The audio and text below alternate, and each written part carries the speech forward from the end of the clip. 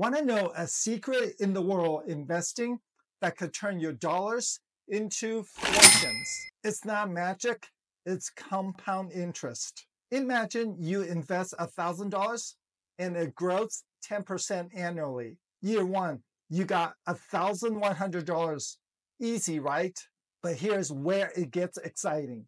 Year two, you're just not earning on the original $1,000. You're now earning on the full $1,100.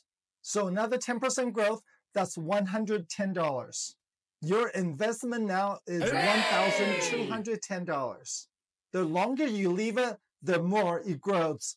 It's not about making money, but it's about letting your money make more money for you. That's compound interest for you.